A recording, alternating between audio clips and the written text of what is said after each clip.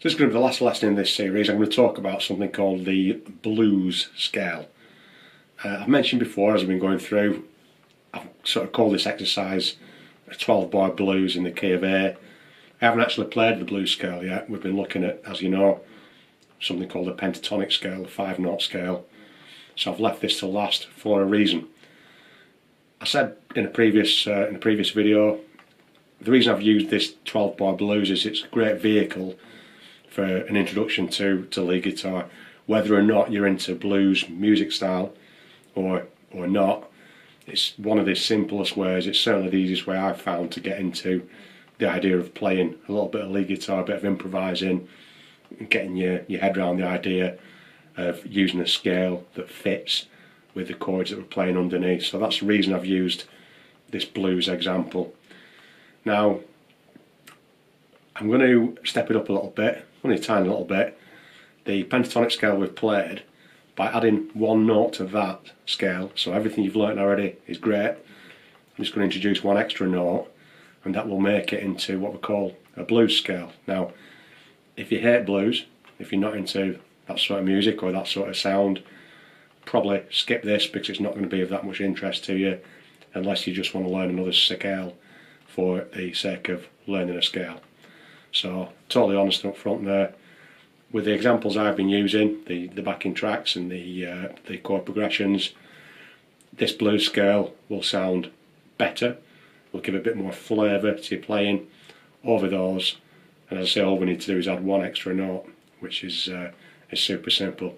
Before we go into it, I want to make sure that, just to be clear, I'm not replacing the scale that we've learnt. This pentatonic scale is a scale in its own right, and it works across a lot of different types of music. So think of that as being its own thing, a pentatonic scale. I'm not adding to it and replacing it. We're doing something that's a bit different. So then we're going to end up with two scales now.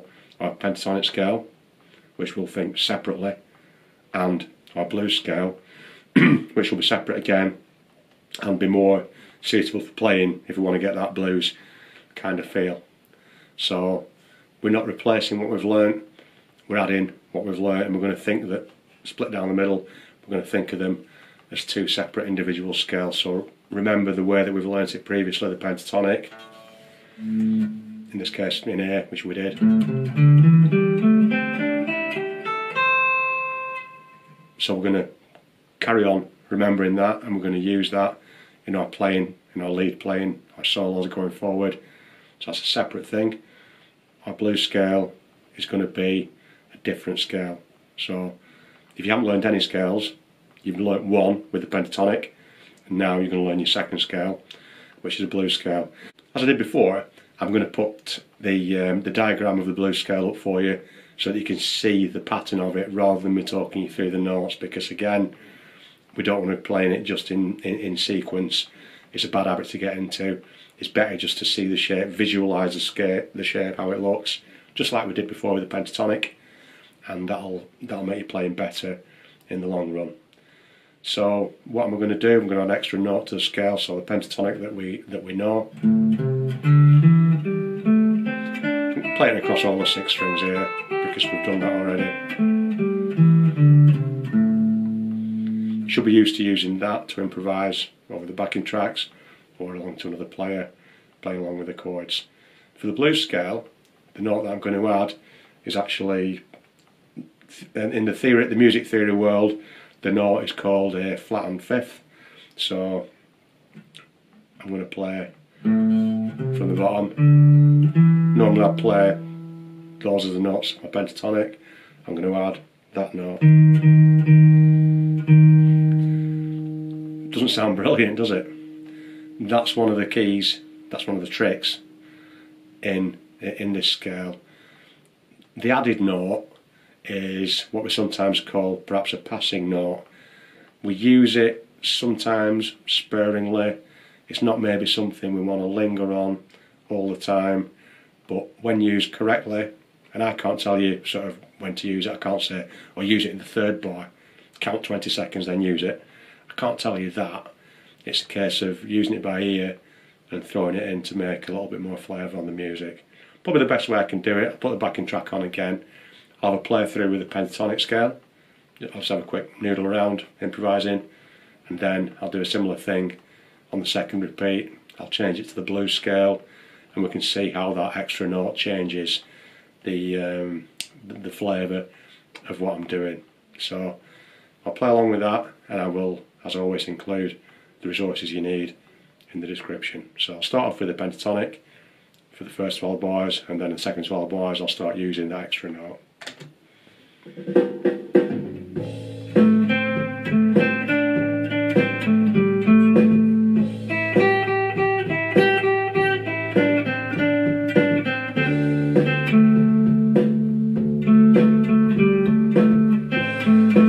Just playing whatever comes into my mind.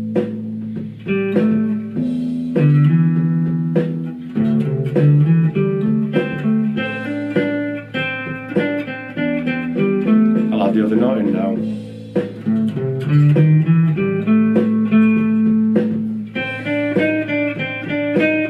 That blues note.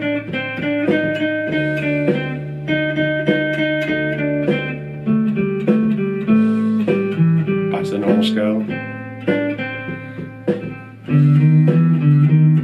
The notes in the middle there.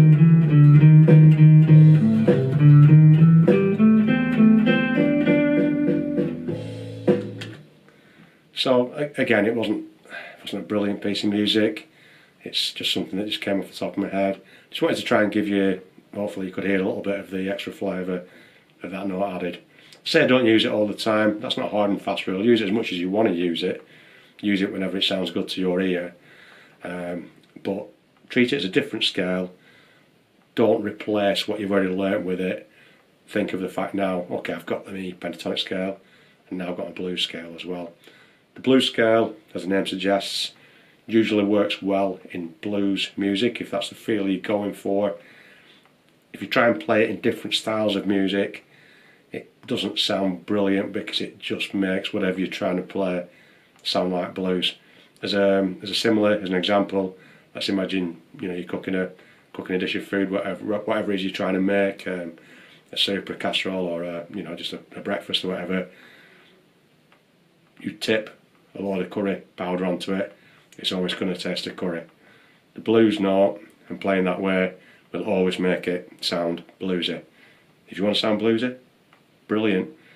If you're not aiming to sound bluesy, if you're playing a different style of music, perhaps it's not the right scale. That's just two different scales. There's loads of different scales. They've got loads of different flavours, just like the spices when you're cooking, to use the same example. But because I've used the example of a 12-bar blues, I thought I'd just finish up with adding a bit of blues to the 12-bar. So hopefully this series has been useful to you. Hopefully you've been able to get a bit further on towards learning lead guitar and improvising. If it hasn't been useful, if there's something that you think's missing, let me know. I'll see if I can cover it. This was the way that I learnt originally. It worked for me, and I've tried to adapt it a little bit in modern times and make it work a little bit better, hopefully, for you. So with everything that we've done, you should be able to fly off into the horizon with your lead guitar technique playing. I'll probably do some more series in the future about more advanced lead guitar techniques. We've literally just scratched the surface, but just to get you going with doing your own thing rather than following music, hopefully it's been useful. Enjoy.